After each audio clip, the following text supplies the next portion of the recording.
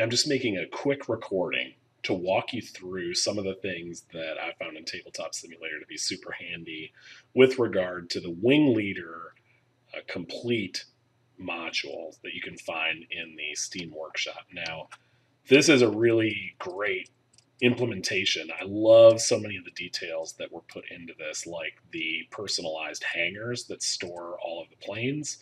So, of course, if you want to find a Spitfire, you can come over here and hit search, and then just come in and look at all of the different Spitfire models and makes and stuff like that, and grab what you need for a scenario. So it makes getting into a scenario nice and easy, and that's really nice. They also included all of the relevant charts that you need. Basically, the only thing you're going to need to bring with you to the computer will be your aircraft description cards, so those ADCs. Now, as you can see as I zoom around here, this is a pretty big table. And even if I zoom out, you can see it's a pretty big setup, and there's a lot of space between many of the different locations on the table. Tabletop Simulator has some great tools that help you deal with that, called camera hotkeys. So I've set up camera hotkeys. My one camera preset looks just at kind of the area that's necessary for this particular scenario. You can customize that. So let's say I really wanted to zoom in, maybe to just like here, I can change that. And now if I zoom out and move around and just hit Shift 1, boom, I'm back to that new view. So you can even modify this in gameplay to make your life easier to hop around. Because, as you know, in this game, not everything is stored on the board, and that means that you are going to end up in a position where you have to go and look around a little bit. And so we need to go see the, let's take a look. In this case, it's the Tiger scenario. So we're talking about the flying tigers in China at the beginning of the war. Let's go take a look at their status sheet. And that I've bound to my second camera view. Super quick. Let's take a look at the Japanese. Boom, really quick. I also have all of the administrative counters on a fourth view. Fifth camera view shows sequence of play and kind of the flak bombing chart.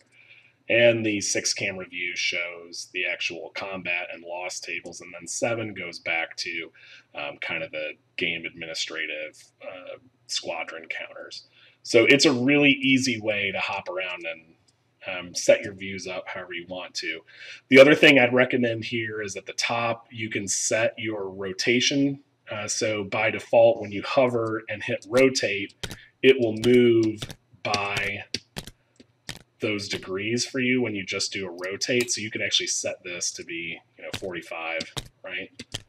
So if I hold it down, it's going to move quicker, but it also makes sure that I get back to whatever I want to right off the bat. So again, I like to keep this at 30. I think the default is 15. If you have games where you have lots of counters and stacks, let me just stack some of these up. It can be hard to see what's going on under here. One, I would say tilt your camera view a little bit. It makes it easier. But also you can change how high you lift. So I'm going to change this up a little bit. And now look, that makes it easier for me to see. I can even pull it up a little bit more, I think, here. And now it's really easy to see. If I want to see what's under this one, I can just right click. And notice that it's really easy for me then to take care of these. So I can very quickly see what's in a stack. And if I need to move what's on top underneath it, I just hit U. And now look, those are, let's go back and look. See, we've moved those back under the stack. And so super handy little tip there that took me a little while to figure out, but has made my life that much easier. The only thing I would say is that there are lots of different ways to roll the dice. So you can actually take it and roll it, right? You can kind of move it back and forth to get a more of a randomization and roll it. However, what I would say is there's another way to do it by pressing R, and I don't really like it because you know what the roll result is going to be before it lands. So if you're playing against somebody who's being kind of tricky, they can sit here and do that. So like they know where this is going to fall. That's going to be a 4, for example, or this one is going to be another 4. Let's do it again here and see if we get something cool. All right, that's going to be a 6. Back to a 6. Oh, that was a 4. All right. There we go. But you can see on the tooltip, it kind of shows up. The nice thing in this is that they've added a roller, and you can see down in the lower left corner what the roll is. So this just randomizes the rolls, and it does a pretty good job of it. It's super handy. They also put in these nice little calculators if you want to track any of the modifiers. They have them right here on the combat sheet. Super handy again. I would have maybe have liked to seen one over here as well, but it's not a problem really. You can also, I think, move these. I think there's a way to move these. I think you could maybe clone this. Yeah, so you could basically clone it, bring it over here, plop it down, hit escape. Let's get rid of this one. Let's delete that one. There we go. So you can move these if you want to have them moved around, and then you can hit C to clear them out. But again, pretty easy to deal with. I like it has an in-game clock that shows your local time, so that's just queued off of your actual system clock on your computer. Really handy. One thing that I've done is these show the most common counters. And one of the things is these are locked at the beginning of the game, which makes sense because they're trying to show you what's in each of these bags, right? Because you can always right-click on a bag, hit search, and then you can pull what you need to out of here, right? Not a problem. I kind of like cloning these things, and so you can actually just hit, like let's say, for example, I need to deal with a climb marker, right? If I hit Control C and then come over here and hit Control V, it's going to drop that climb marker down for me wherever I happen to need it, right? So I'll get these back to where they need to be.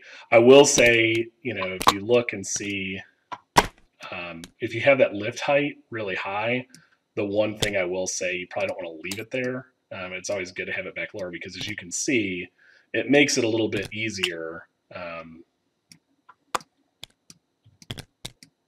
when you're not chucking things halfway across the screen. See, that doesn't go quite as far. And so if you're moving a counter around, any momentum you have with it is going to be translated into forward motion because of the way the physics engine works. So you can kind of screw things up with that. If you mess around too much, it'll knock pieces over. But for the most part, pretty easy. I've liked it. I like the implementation here better than I like the implementation in Vassal. That's not the case in every single module. For example, I really like the implementation, for example, of Empire of the Sun that is in Vassal, since it shows you all of the relative ranges and control and all that kind of stuff. Very handy. It makes that game really, truly much easier to play. This game, on the other hand, I think because it's such a minimal on-game setup, what you really want is true fidelity with actually playing the game and getting everything kind of out of the way. And by going through and setting up your camera quick keys, hopefully you will find that this is an easy module for you to use in Tabletop Simulator.